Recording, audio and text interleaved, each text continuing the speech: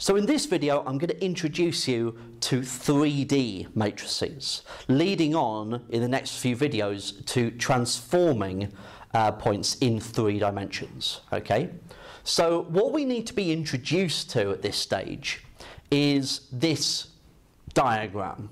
And what you're effectively seeing is the problem that we have with drawing 3-dimensional space on a 2-dimensional whiteboard in this case, okay?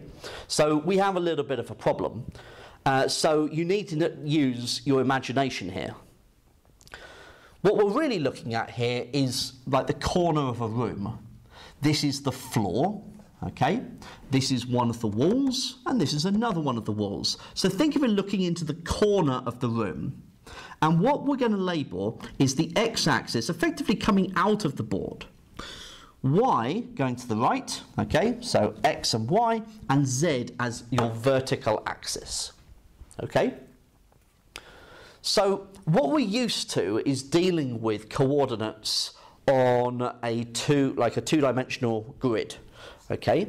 So now we can start thinking about, well, if I had the point here, which I could label as 1 along the x-axis, then it would have the coordinates of 1 in the x-axis, 0 in the y, 0 in the z. Okay? Likewise, this point here, which could be 1 along on the y-axis, would have the coordinates 0 along the x, 1 in the y, 0 in the z. And this point here, which is 1 up, would be referred to as 0 in the x, 0 in the y, 1 in the z. Okay? And so you can have these 3D coordinates. Now, there is something linking these here, really, isn't there? Because the way that I've done 1, 0, 0 there, if you think of it as a position vector, what is the position vector for that coordinate? Then you need to go 1 in the x, 0 in the y, 0 in the z. 1, 0, 0. And the position vector for y here, or the y coordinate, or sorry, the coordinate 0, 1, 0 is 0, 1, 0. And the position vector for the 0, 0, 1 is 0, 0, 1. And what I've drawn there is the identity matrix for a 3 by 3 matrix. So the identity matrix, as we understand it for 2D transformations, is that when I apply the identity matrix, it keeps all the points fixed. And exactly the same for 3 dimensions as well. Okay?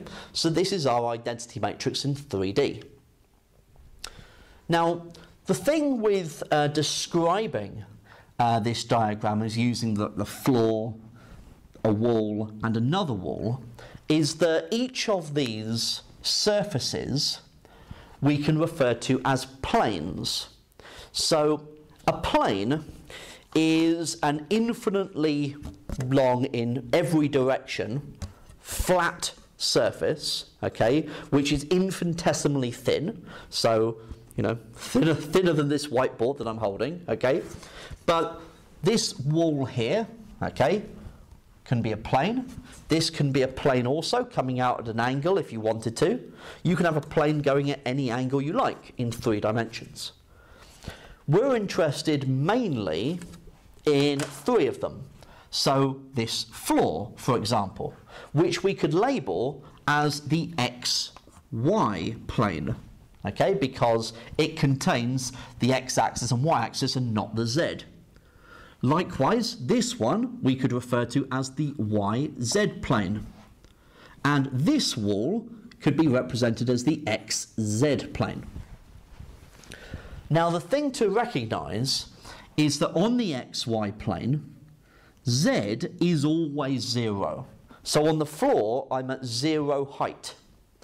So the XY plane can also be referred to as Z equals 0. Okay? Likewise, for the YZ plane, you'll notice that these 2 points are on the YZ plane, and X is always 0. And on the XZ plane, these 2 points y is always 0. So these are the equations of those three planes in 3 dimensions. Okay, that's what we understand them to be. So what we're going to be doing in the next few videos is really investigating what transformations we are going to be dealing with in the 3 dimensions.